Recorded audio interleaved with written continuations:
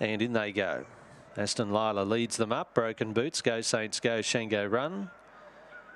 Odds in evens coming up now, led up by Mount View Ivy into 2. Up they come now, the evens. Plenty of noise in the boxes there. Okay, John, thank you. The last of the day. Green light goes on here, race 12, and the lure's on its way. Set to go.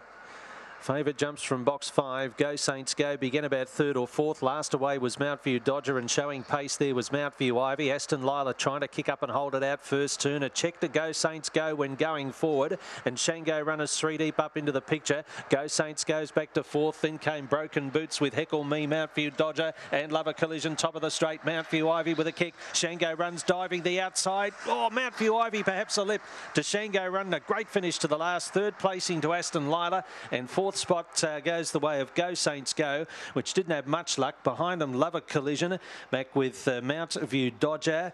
Back with those 2 in turn would have been Broken Boots, Heckle Me, and the run around 23.14. It's a photo. And a tight one to the last of the day. Stand by for numbers. 2's got it. Mount View Ivy has held on at around 20.50 and 2.70. She's won 2 on end now, Mount View Ivy, and both at pretty decent odds. 7 Shango Runs just missed. 1 Aston Lila, 5